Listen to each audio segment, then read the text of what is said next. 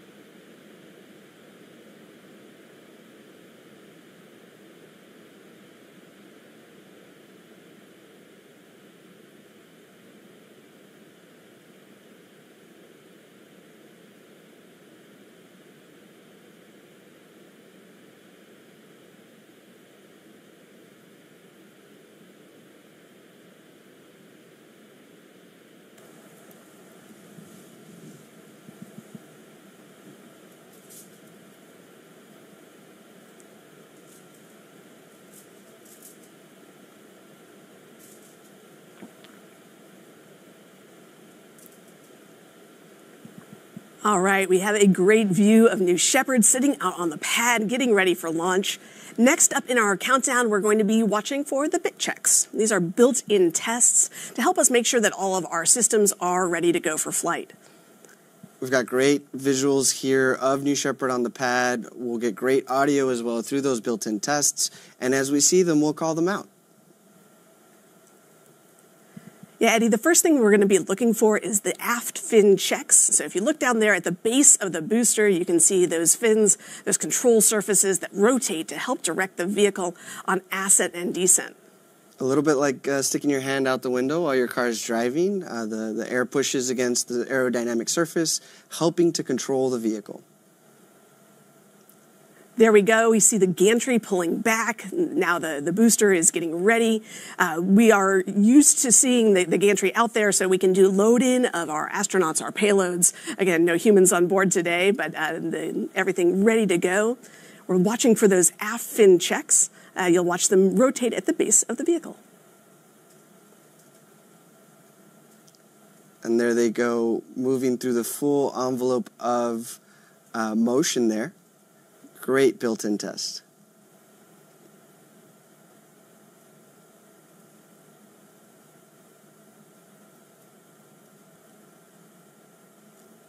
After those aft fins, we're going to be looking for the engine nozzle gimbaling. The engine gimbals or rotates to help maneuver the rocket as it flies, providing a thrust vector control. Meanwhile, we're keeping an eye on the pressure and temperature in the propellant tanks. Both of those sets of variables need to stay in the start box or the green zone for us to be ready to launch.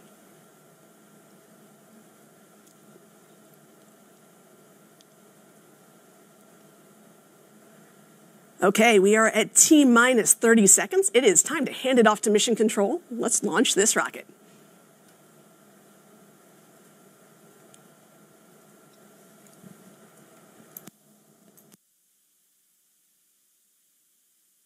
T-minus 16, going to do internal.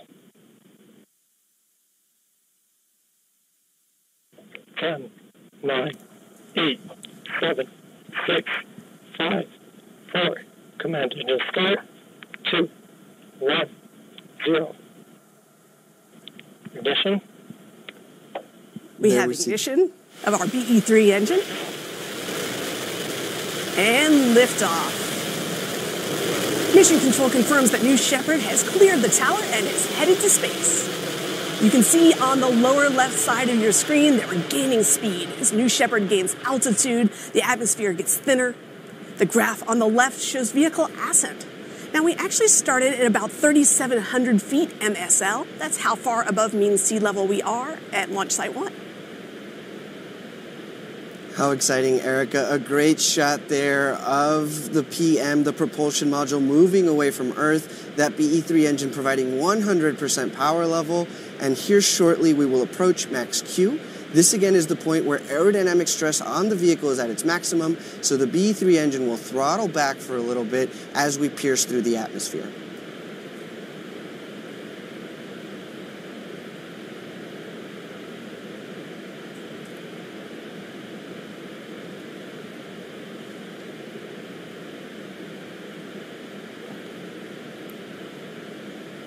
Now that we've passed max Q, BE-3 will begin to throttle back up to 100% power level. We'll see that velocity ticker on the left of your screen start to increase more rapidly as the air gets thinner. New Shepard is moving faster and faster.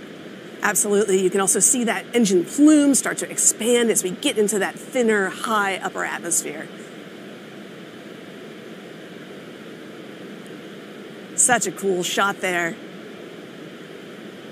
So just over 2 minutes of boost for the BE-3 engine before we reach the next stage of our mission, MECO, main engine cutoff. That will be the next milestone we'll see.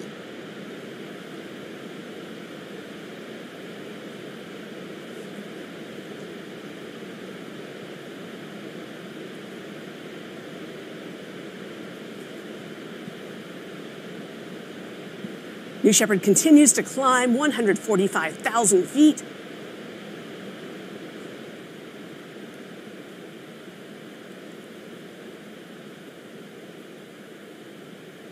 There it is, main engine cutoff, just over 2,200 miles per hour, and soon vehicle separation.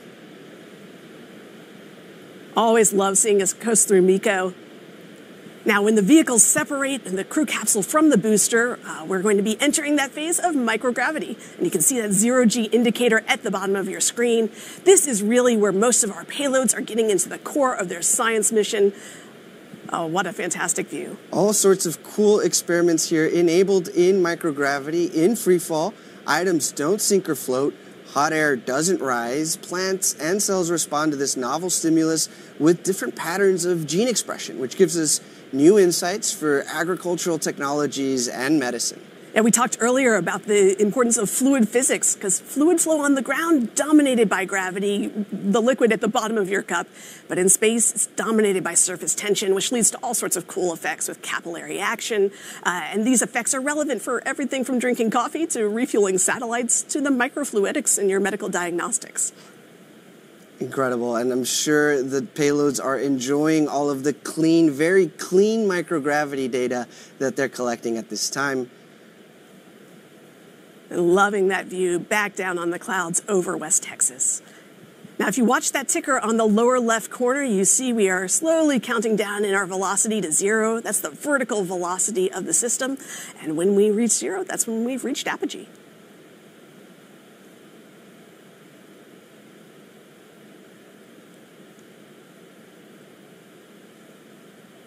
And fantastic. Capsule pausing in its upward journey just momentarily.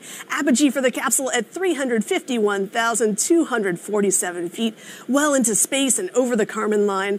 Fantastic mission for our payloads on board today. And Erica, so now we've got both vehicles racing back down to Earth under the effect of gravity. The gumdrop shape here of the crew capsule will mean a slower return for the crew capsule, but there on the left, a great view of the propulsion module returning back to the West Texas desert.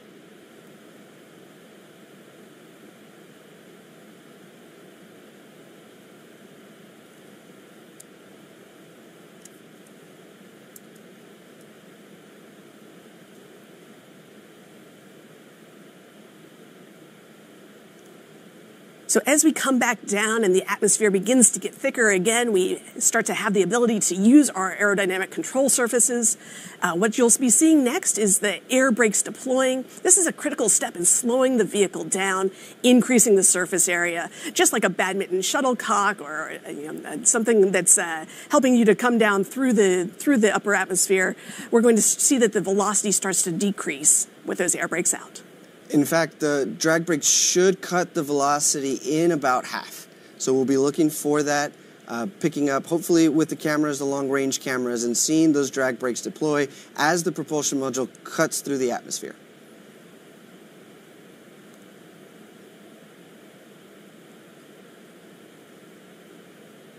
And those are the forward fins deploying there on the right. A great view looking up from the propulsion module into space and seeing those forward fins deploying.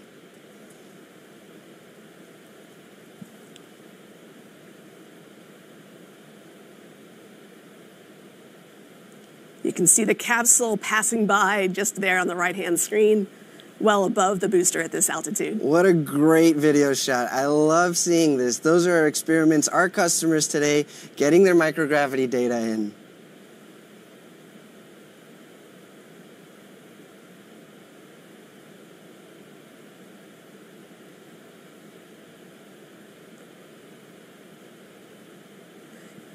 So that booster coming in at about Mach 3, pulling at about 5 Gs as it re-enters the atmosphere. So we're going to be seeing that velocity decrease rapidly at this point. And this is one of my favorite parts of observing a mission from West Texas. Those are the drag brakes. There they are deployed. And we see those aft fins steering the booster over the landing pad. Yeah, if you're in West Texas, you may be hearing a sonic boom coming up here as we break through the sound barrier. BE-3 engine relight, just 2,000 feet to go before the landing pad. Landing gear deploying. Love that shot. I can't tell you how many people have told us they thought that this looks like CGI, but indeed one of these most beautiful shots in the West Texas desert. And we have booster touchdown. Congratulations, new Shepard propulsion module and the BE-3 engine for providing just the right feathered thrust to come in for the nice hovering land. And again, that's the 9th flight for this booster, really showing the operational reusability of this system and how many times we can get back to space. Well, Erica, we've just safely landed the booster. Now we're about to watch the crew capsule make its final descent back to the West Texas desert. In parallel, the team will vent the propellants, any remaining propellants, from the propulsion module and begin safe recovery operations so that we can prepare it for its next mission.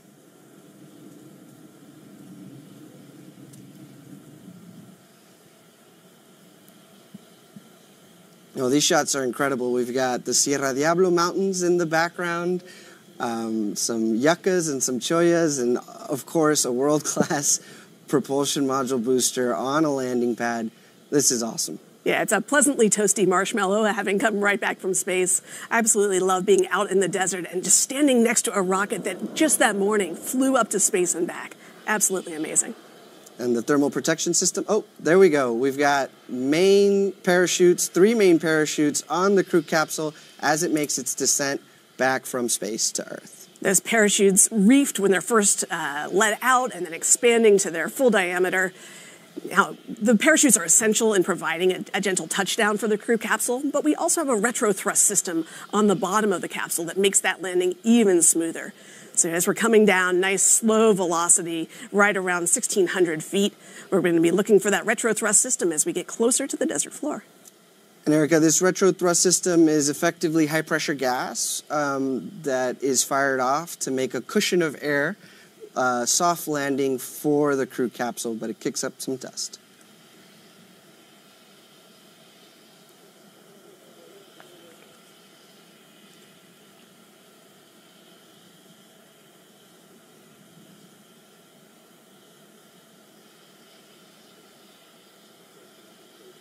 Such gorgeous scenery, such a gorgeous crew capsule, and again, those parachutes doing their job, taking us down to just about 15 miles per hour. The retro thrust system will take us down to just 1 or 2 miles an hour as we get down to the base of the desert floor.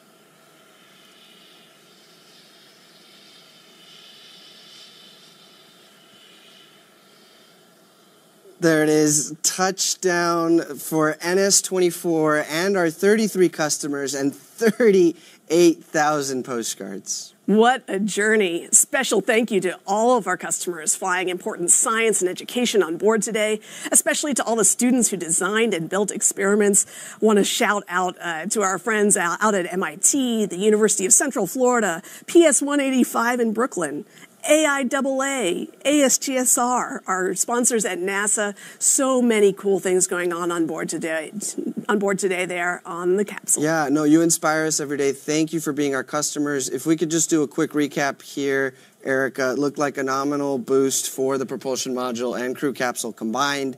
Some hypergravity there for our payloads, and then a clean separation, over 180 seconds of clean microgravity for our payload customers, and 2 vehicles appearing to land nominally here back in West Texas. I would call this the best day at work for me. This is awesome. Always love launch days, Eddie. Just it brings a smile to everybody's face. If what you saw here today inspired you, please come help us build a road to space. We have hundreds of positions open across all our facilities and have a particular need for machinists and programmers in Florida and Alabama. Please visit our website for more details. And of course, if you'd like to purchase a seat on New Shepard, you can go to blueorigin.com, click the Fly to Space button in the upper right-hand corner. Following a thorough review of today's mission, we look forward to flying our next crewed flight soon. My name is Erica Wagner. For Salt Flat Eddie and everybody here at Blue Origin, thanks for tuning in to New Shepard's 24th flight. Happy holidays and Gradatum Ferociter. Subscribe to our YouTube channel and turn on the notification bell. Thanks for watching. Space Google Visair YouTube channel.